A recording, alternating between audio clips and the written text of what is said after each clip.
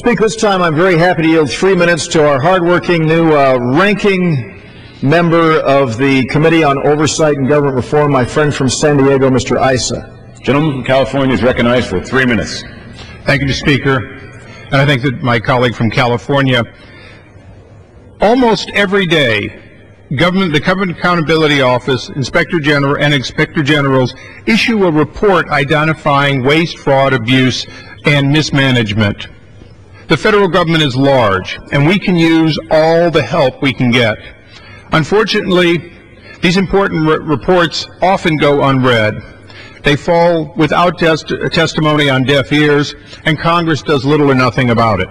I welcome the fact, Mr. Speaker, today that we are setting a baseline, a starting point for oversight by the authorization committees.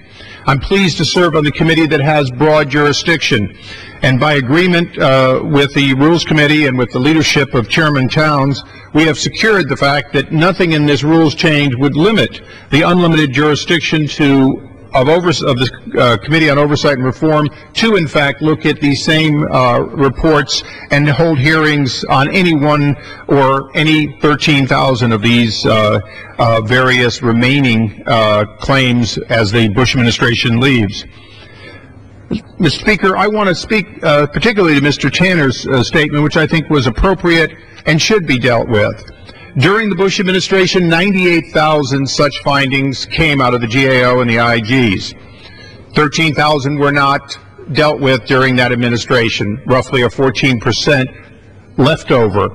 I look forward to the fact that the Government Oversight and Reform Committee will have the help of all the authorization committees to look into those. And I look forward to working on a bipartisan basis both within the Committee of Primary Oversight and with each of the committees of jurisdiction, because I think it's important that as we allow a new administration to set goals, we deal with all of the leftovers, the 13,000 that perhaps would have been taken care of in the ordinary course, but now need to be quickly looked at so the new administration can get on to its agendas.